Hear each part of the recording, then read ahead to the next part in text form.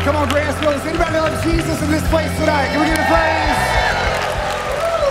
Grantsville, you guys need to know at the end of that song, the 2-minute mingle, we actually just joined all of our campuses in Georgia, all across the state of Alabama. And I don't know if you guys know that we do this. I'm normally at a campus. Anytime Pastor Chris says, hey, Grantsville, you want to welcome all the campuses, we all clap too, like you guys can hear us, even though you can't. Hey, church family, let's say hello to one another right now. Come on, put your hands together. Campuses, we are so glad that you're here. Hey, if I've not had the chance to meet you, my name is Matt, and I serve on the team here at Highlands. I serve right now as the Grandview campus pastor, everybody. Lovely to Grandview. You guys should be at Grandview right now. I love our church, but on the team now, we're going into our 13th year on staff, which is crazy to think about. And I did not start as a campus pastor. I started on the creative team. I was creative team and also production team. I've always wanted to do this because I remember I sat in that banker booth from Who Wants to Be a Millionaire up there for like 4 years. At every campus, can you honor your production team right now? Can we just put your hands together? We love you guys so much. This was on the creative team. I did a thing one time where I put on a bee costume. I don't know if you guys ever remember that at all.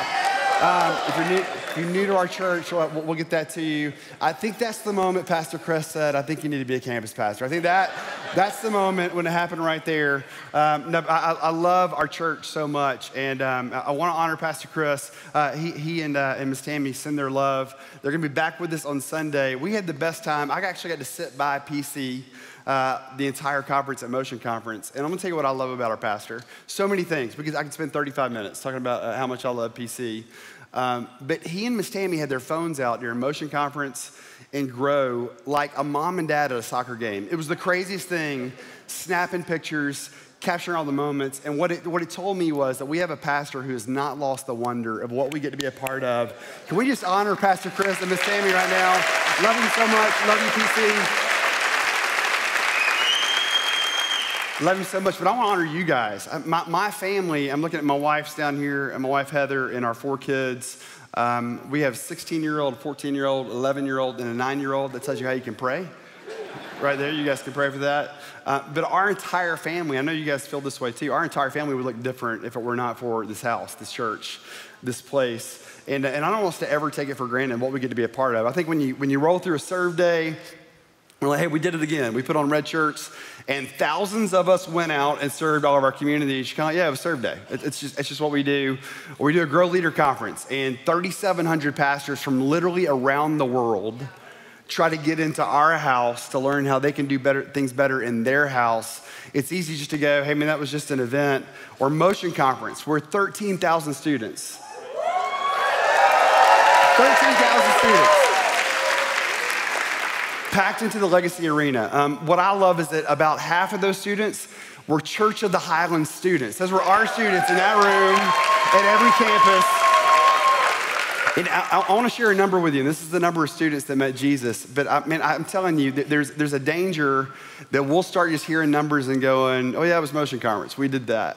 And I think we need to carry Pastor Chris and Miss Tammy's heart of like, oh, no, this is significant. This is special. Like, what do we get to be a part of? It's special. At Motion Conference, we had 1,211 students say yes to Jesus. Come on, can we get a praise for that? Come on, every campus. Amazing. So great. And I want to say thank you so much to the Dream Team. So many of you served. The entire month of July, Summer Blast, Serve Day, all the things that we did. I actually got an email from a pastor who attended the Grow Leader Conference at Grandview, and his response to us, the feedback he gave us was the thing that he was most blown away by, and I don't want to hurt Pastor Chris's feelings at all, but was the Dream Team. PC would even say that. It was the Dream Team.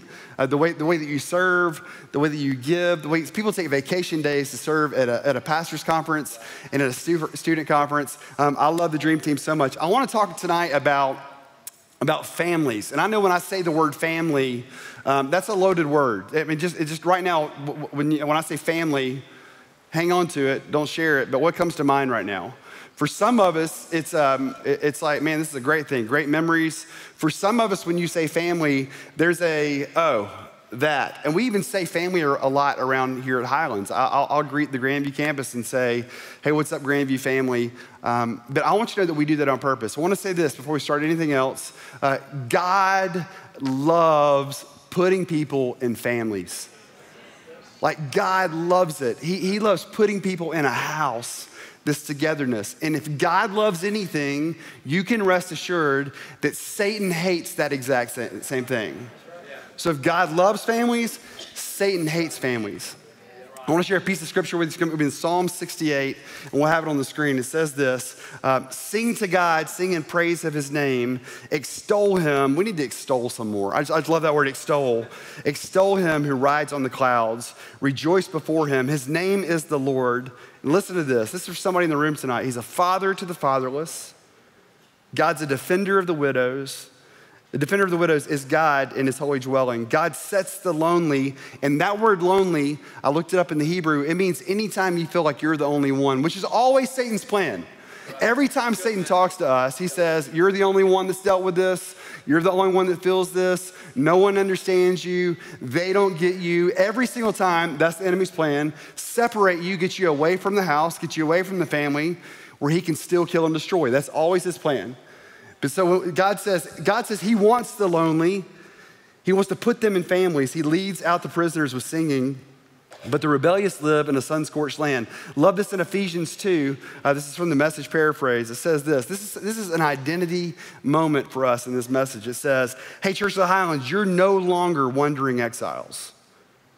This kingdom of faith is now your home country. It's why we put welcome home on the screen on Sunday mornings when people walk in. You're no longer strangers or outsiders. You belong here. Look at your neighbor at every campus, say you belong here. Right now, go for it. You belong here with as much right to the name Christian as anyone. God is building a home. He's using all of us, irrespective of how we got here and what he's building. He used the apostles and the prophets for the foundation. Now he's using you, fitting you in brick by brick, stone by stone, with Christ Jesus as the cornerstone that holds all of the parts together.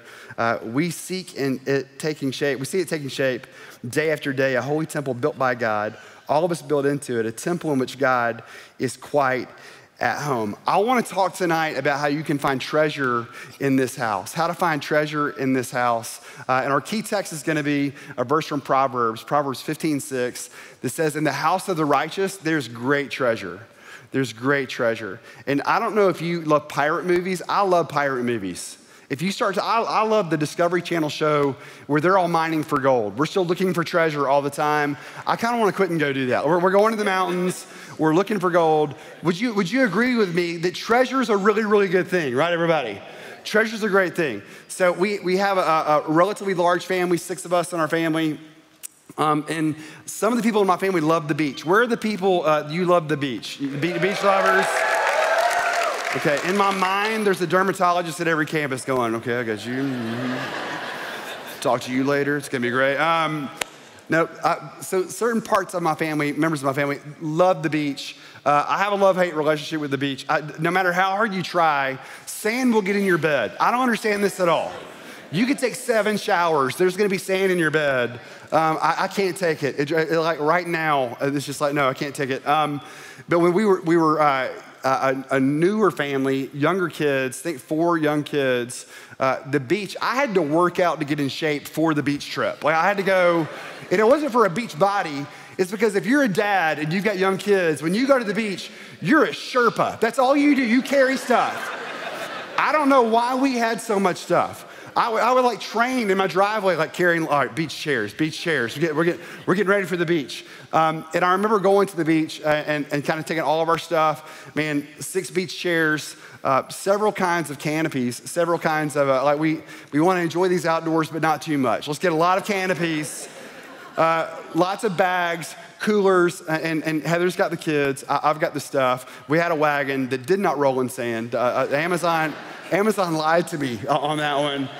So I have all this gear, and you know when you go to most beaches, you have to get there, you have to claim your spot. You can't just, come on, you guys know this, you can't just wake up at 10:30 and be like, we're going to the beach now. That's not how it works anymore. Space is a premium on the beach. Unless you want to be within earshot of somebody else's Bluetooth speaker, you have to get there early enough and get your spot. And so I had all our stuff. I'm going down to the beach. Heather's getting the kids ready. Nobody else on the beach. It's that morning, still misty, and I'm like, man, I made it. I'm the only one. And I look on the beach, and just down the way, I see this. I couldn't tell what was going on. It was one man by himself, and there was a lot of, there was an apparatus. There was a lot of, it was like cables and headphones. And he had this thing. I didn't know what was happening. I didn't know if there was maybe somebody had left a mine there from a war that I didn't know about. And he's just walking around and just, eep, eep, eep, eep, eep, eep, eep, eep, eep, eep, eep. So he walks up. I'm like, hey, what are you doing? He said, well, I'm looking for, for metal things. He's got a metal detector for the people had left on the beach. And I thought, what a dork. Like, who would ever do that on vacation? And so we do our beach day. Kids go back to the beach, go back to the place we're staying at, and I'm packing everything up, and the beach is kind of ending, and Mr. Metal Detector comes back out again. And so as I move our chairs, I pack our chairs up, I pack our stuff up, I back off. I'm kind of packing, our whole caravan. We need camels to get all that stuff off the beach. Packing our caravan up. I think we lasted 2 hours. It was not that long. Packing everything up, and he comes right over to our spot, right where we were, and walks up, and he's doing his thing, and it's right where we were sitting. And he digs, and he finds a watch. And I was like, hold up a second. Technically, that's our spot. All day, we've been sitting on this watch. It was a good-looking watch. Like, I don't know watch brands, names. It was shiny. It probably was expensive. And I said, man, that's crazy. We were sitting on that the entire day. I never knew it was there. And he said, well, it's probably because you weren't looking for it. And I think that we walk into church sometimes, and we sit on the beach of Christianity. We say, man, we're here. But God's saying, yeah, but if you would just look for some stuff, there's some more treasure that you don't even have yet. There's more treasure that you can access. So I want to talk about that. The Bible uses a couple different words to describe families. One word is house. Anytime you read in the Old Testament where it says that the house of David was blessed, that wasn't a literal building. That was a group of people. In the New Testament, you guys remember the story? Come on, go back to, anybody grew up Baptist in this room? Right, 7 of you also. Okay, so felt board. You guys remember felt board, everybody? So Sunday school class. Paul and Silas in prison. Earthquake happens. You guys remember this? Earthquake happens. The chains fall off. Guard gets panicked because he's afraid somebody's going to walk in and say, you had one job. Like that. And he's like, I'm going to kill myself. And Paul and Silas say, no, don't do that. He says, what do I need to do to be saved? So they lead him to Christ. And then Paul and Silas say to him, because Jesus, you and your entire house will be saved. It wasn't talking about a building. It was talking about a people. So Proverbs 15:6 tells us there's treasure in this house. So at every campus in Silicaga right now, there's treasure in that house. Huntsville, there's treasure in that house. Maybe you're sitting right on top of it and you don't even know that it's there. And so I want us to dig in the sand a little bit. I want us to work and look for some treasure, especially going into the season that we're going in. I went back, this is crazy admission in front of all of you. I went back in preparation for First Wednesday, and I watched every single First Wednesday that we've had this year. Just because I felt like there was a tone. There's been this rhythm, there's been this song, there's been this continuity in what the Holy Spirit's been telling everybody that comes in the first Wednesday. And we started off the month of January with Pastor Chris saying, Lord, send revival. We started off with this prayer of God, send revival to us. And we've seen miracles happen at First Wednesday. We've seen families restored. We've seen bodies literally healed at First Wednesday services. We're praying for them. And again, I don't want it to be one of these things like, well, it's First Wednesday. Hey, we're at the beach again. Can we all spiritually detect what the Lord is doing? Like lean in and find the treasure. First treasure I want us to look for tonight, I think we can find it, is the treasure of identity. The treasure of identity. I'm gonna read you a passage of scripture. I think, in my estimation, it could be one of the saddest passages of scriptures in the entire Bible. And so I want to paint the scene a little bit. Moses has been leading the children of Israel. They've been marching around the desert in the wilderness for 40 years. He hands things off to Joshua. Joshua leads the people of Israel into the promised land. They cross the Jordan. They get into the promised land. And the Bible tells us that Joshua died when he was 110 years old. And so here's what we know. This verse is written is talking about they've been in the promised land for about 30 years. So imagine this. Here's what the Bible says. It says this. After Joshua had dismissed the Israelites, they went to take possession of the land, each to their own inheritance. The people served the Lord throughout the lifetime of Joshua and of the elders who outlived him and who had seen all the great things the Lord had done for Israel. Joshua, son of Nun, the servant of the Lord, died at the age of 110. And they buried him in the land of his inheritance at Timnath-Heres in the hill country of Ephraim, north of Mount Gaish. And here's the verse. After that whole generation had been gathered to their ancestors, another generation grew up who neither knew the Lord nor what he had done for Israel. 30 years. And as a parent, this like, it shakes me. If you have kids, imagine 30 years after you're gone, your kids and grandkids know nothing of what the Lord did for you. It's a crazy thing. They knew nothing of the parting of the Red Sea. Think about this. The plagues. They knew nothing of God's law being written on tablets. They knew nothing of a burning bush. They knew nothing of the defeat of Jericho. Or maybe they knew it, but it was just history to them. And I think if we sit in what we sit in too long, if we're just on the beach of following Jesus, we will resort to a religious, historical affiliation instead of an everyday, no, I need God in my life kind of relationship with the Lord. We went from, hey, and here's the deal. The prophets did not stop prophesying. They still had summer blast. Let me say it that way. They still had motion conference. They still had their festivals. The priests were still doing all the priestly duties. You know what stopped? The conversations outside of their gathering stopped. They stopped talking about who God was to them. They talked about the festival and the gathering and the event. They no longer talked about, oh man, our God is the God who'll provide manna tomorrow. Like, I don't know what it's gonna look like, but it's gonna be there. It'll be on the ground. Our God will provide for us. And I don't want us to get our identity, I have to be careful with this too, because I'm in this with you. I don't want us to get our identity wrapped up in what we do instead of who we serve. Y'all, our identity is wrapped up that we are followers of the Most High God. He's good. Can I get an amen from anybody in the house today? That we need it's a treasure. There's treasure in the identity of being a follower of God. And I want us to hang on to that. The next treasure that we can find, if we really look, is the treasure of worship. In every family, we have to make sure that we're worshiping the right things all the time. I love this verse, Proverbs 14:26. It says this, reverence. I want to stop right there. I don't think we use that word enough anymore. Reverence for the Lord gives a man deep strength. His children have a place of refuge and security. That's a generational verse. Next verse I want to give you is 2 Timothy 2:22. And it says this, flee the evil desires of the youth. And you're like, Matt, that's not a worship verse. That's like, we should have read that at Motion Conference. That's for Motion midweek. Some of y'all hadn't had trouble with the desires in a long time. You know what I'm saying? But I don't think that we sell that verse short. It's not talking about, hey, this is just about students. I think it's Paul reminding us that at every stage of our life, there's going to be a unique temptation at that stage of life. So for kids, there's a unique temptation.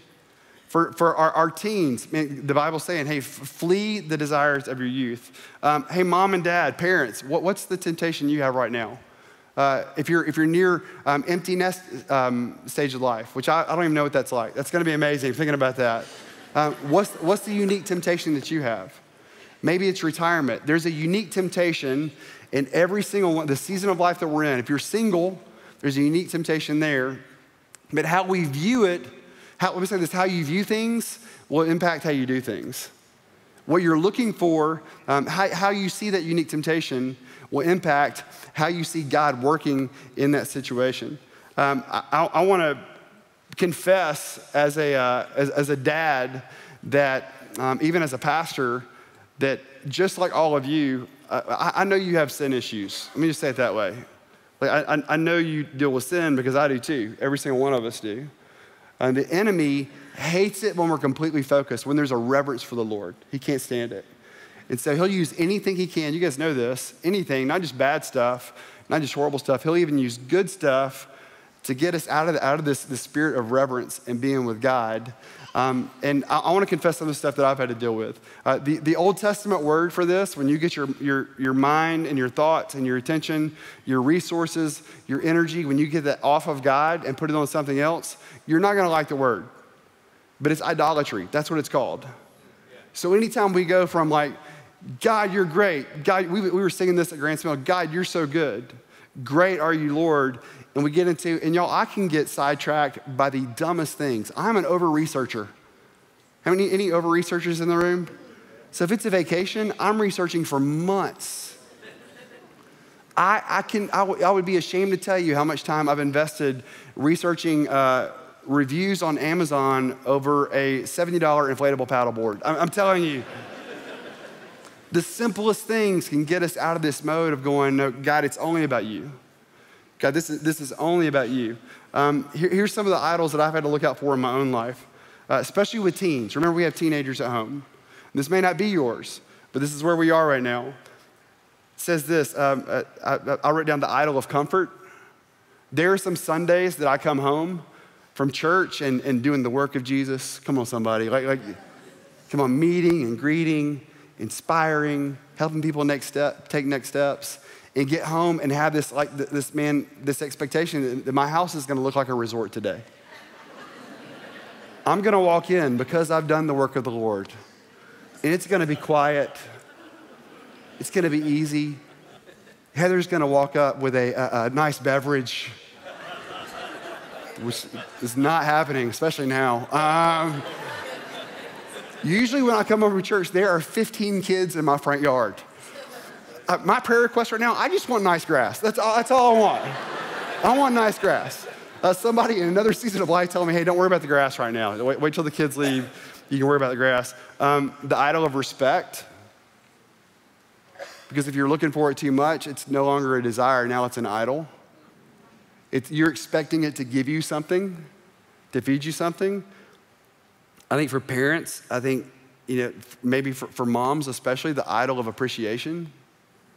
When will someone appreciate what I'm doing? The idol of success. Guilty of that as well. I have been the dad at an 8-year-old's baseball game that stands up and says things to the officiating professionals. Because if my kid can just succeed this one time, surely he will go pro. This is the way it works. And then usually someone in the bleachers will say, hey, Pastor Matt. And I'm like, oh, okay. The idol of success. What about the idol of control? If I can just control the situation, when we were never meant to be in control, God was always meant to be in control in everything. Well, the Israelites, they would go to the prophets and they would actually ask God to fix stuff. And I know we can do this. And we say, hey, God, I want you to fix this and fix this and fix this. And Ezekiel says this, Ezekiel 14:4, therefore speak to them and tell them, this is what the sovereign Lord says. When any of the Israelites set up idols in their hearts and put a wicked stumbling block before their faces and then go to a prophet, they have prayer requests. I, the Lord, will answer them myself in keeping with their great idolatry. And what I think that said, I always, anytime I read the word and I imagine God speaking to us, it is always out of kindness. Our God is a good Father. He's a great Heavenly Father. But I think when I pray to him, and especially with my kids, and I go, God, fix the bad and keep the evil away, which as parents, a lot of times that's our prayer request. Fix the bad, keep the evil away. I think sometimes God's like, hey, Matt, I want to. And I understand what you're saying. But you've let the control of the situation become bigger than me. Like, would you just invite me to be biggest in the situation again? And that's why when we come together in moments like this, God knew that we would have issues with this. We come together and we worship. We go all after it. It's not just 15 minutes, 3.5 songs, a ministry moment. No, this is our chance to go, you know what? I'm gonna make God the biggest thing in my life all over again. How you view things will impact how you do things. Your quiet time, if it's just, I got up and Pastor Blake talked about the 1-Year Bible, incredible resource. I love the 1-Year Bible. But if we get up and the way we view 1-Year Bible is, I just need to say that I did the 1-Year Bible on the app, doing it, that impacts how you do it. If you view it as, you know what, this is my chance all over again to make God the biggest thing in my life all over again, and say, God, speak to me. Point out the places. Show me where I need to change. We can have this treasure of worship in our lives all the time. The way you keep that is we have to stay in his presence. We have to fight to stay in his presence. The third treasure that I want to give you, so we got the treasure of identity. Everybody say identity. The treasure of worship, say worship.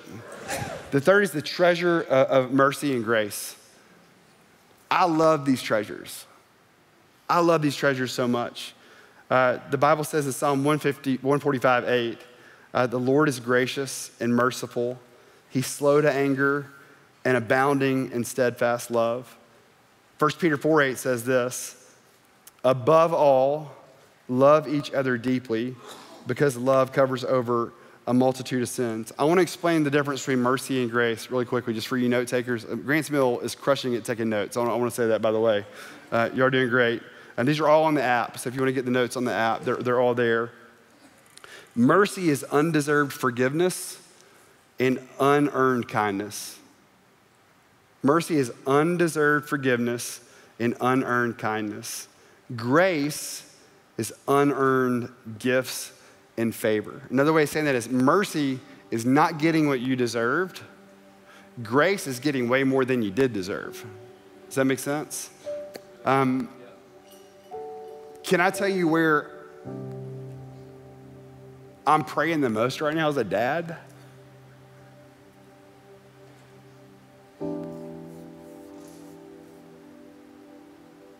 Is that the thing that would reign supreme in my house is this treasure of mercy and grace. You know, sometimes I've asked my kids before and say, hey, what do you think I care about the most? Which is a dangerous question. It's a great question. It's a dangerous question. Hey, what do you think I care about the most? And they're like, towels on the bathroom floor? And I'm like, no, not like, you know, serious stuff. Like, you know, go a little deeper. What do you think I care about the most? Me being on my phone too much? And it breaks my heart. Because I realize that's the thing I've been talking about the most.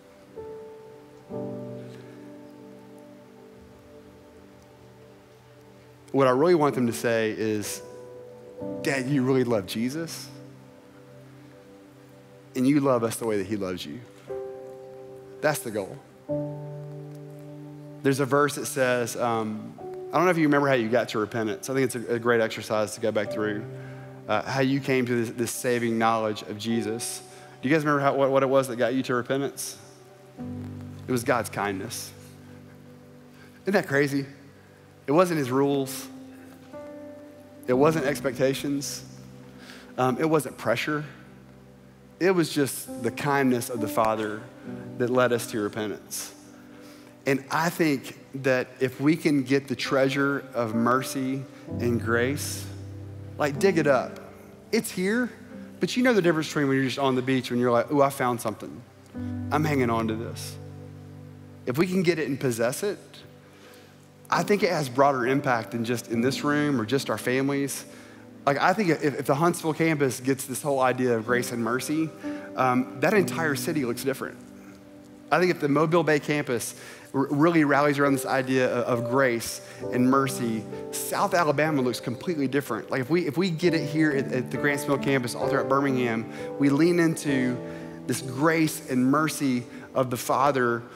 Jesus actually said, this is how that everybody else would know that you follow me, because of the way you love each other. And can we just be honest, loving each other ain't always easy, y'all. Like, I think there may be people in this room right now, and you're like, I'm gonna sit on this side because so-and-so's over there. I mean, we love Jesus. We got a little, you know, can we bring grace and mercy back into the house of God and forgive freely, love deeply? There's only one way to experience it, though. And this is what I want to get to in a second. There's one way that you can have this in your life. Do you want it, yes or no? I don't really believe you. Do you want this treasure of grace and mercy in your life? Yes or no? Okay, here's what it is. You have to keep experiencing it. like every day. You have to go back and experience the mercy and grace of God all over again every single day. I love the tabernacle prayer. Anybody excited for 21 days of prayer starting up on Sunday? Everybody love 21 days of prayer? I love the tabernacle prayer model of prayer, and it walks you through just how you would have gotten to God in the Old Testament. So we enter his gates with thanksgiving, enter his courts with praise. There's these stations. Stations remind us of the Holy Spirit, the cross, the blood of Christ. There's this laver where we get purified. Can you imagine? That's really what it was like to get in God's presence. There was all this work involved. But the ultimate goal was always the mercy seat. Every single time, the goal was mercy. It was get people to the mercy seat. The high priest, when he went inside to the Ark of the Covenant, he went to the mercy seat. Mercy was always the goal. If mercy's always been God's goal, why would we make it so difficult for everybody to get our mercy and grace? Because he did not make it hard for me. He did not make it hard for me. I want to show you a picture of the Ark of the Covenant. We're going to put it up on the screen. Love this. Pastor Chris always points out that if you watch Indiana Jones, Raiders of the Lost Ark, they do a great job. I don't know if this is where I got that or not, but they really do a great job. This is where people would have wanted to get to, and we would not have had access. Only the high priest would have had access. Very rarely could even go near the Ark of the Covenant. But when he went inside, you see the two angels on top of it, their eyes covered, focused down on the mercy seat. The high priest would have taken blood and sprinkled it. Sacrificial blood, sprinkled right on the mercy seat. Pastor Blake, come up here real quick. You guys give it up for Pastor Blake. He's coming to the stage.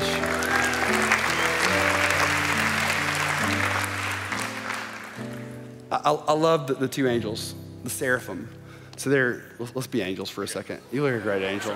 That's awesome. Okay, you're awesome. So these angels, wings blinding distractions. They're not paying attention to anything else. Staring down at the reflective top of the mercy seat, blood sprinkled on the mercy seat, would have only seen each other's reflection through the blood of Christ. We get into trouble. I get into trouble. Blake and I do a lot of life together. I can get mad at Blake. He can be annoying. He's happy all the time. I don't want to talk about Christmas right now. It's hot. He does. We get into trouble. When we're gathered around the mercy of Christ, we get our eyes up on each other. Because when I'm right here, Blake's got a problem. I'm not forgiving him. But if we'll get our head back down and look at the sacrifice that was made, that's good, and see everybody around us through the blood of Christ, we'll have a lot easier time giving mercy to the people around us. Blake makes a great angel. Give it up for Blake, everybody. Pastor Blake.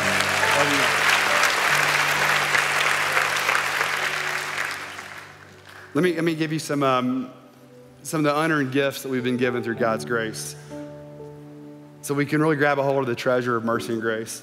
Hey, everybody, you've been given eternal life. I said you've been given eternal life, everybody.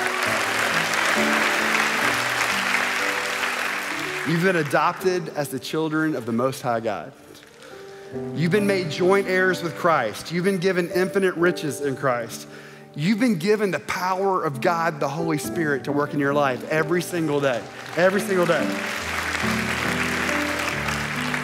Some of you walked in tonight and there's a sin that you're just like, I just can't seem to break free of this. I want to remind you, you've been given the power and victory over sin. You've been given the opportunity to conform everything in you like Christ. Your life can be conformed to Christ. Here's a grace gift. God hears your prayer. You're not talking to an empty sky. The God of the universe, when you seek him, goes, oh, and leans down to listen to your prayer. What a gift.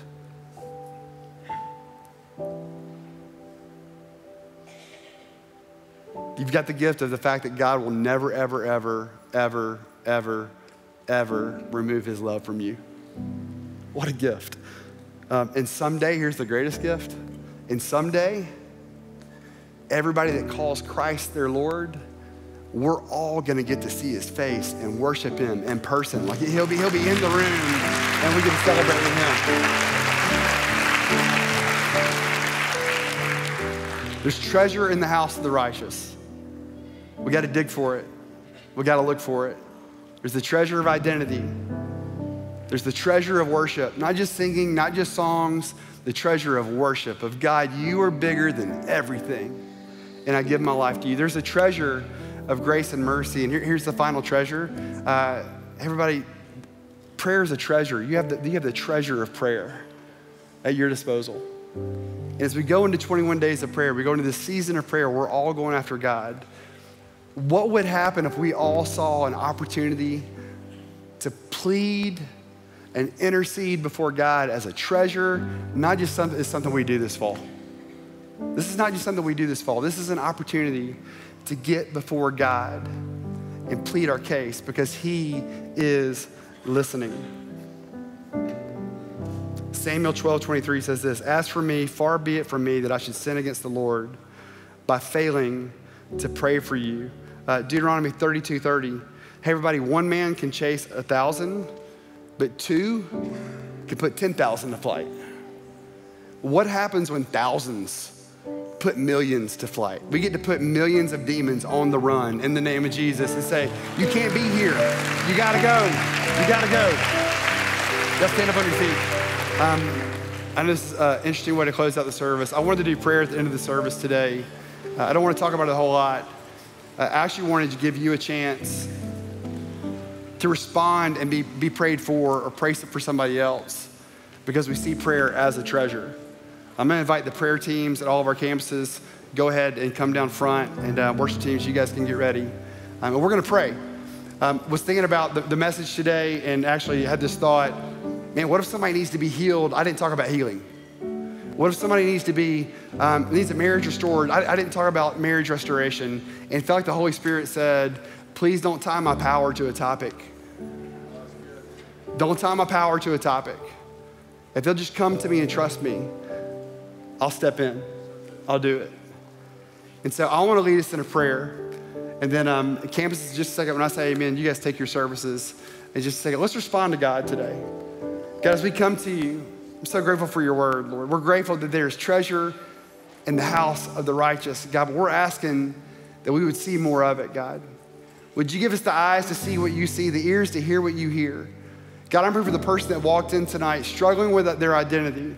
Maybe their identity is wrapped up in the season of life they're in. God, their identity is in you. Would you help them, God, to be able to hold the treasure of the identity they have in you? God, I'm praying for the person who's made something else bigger than you.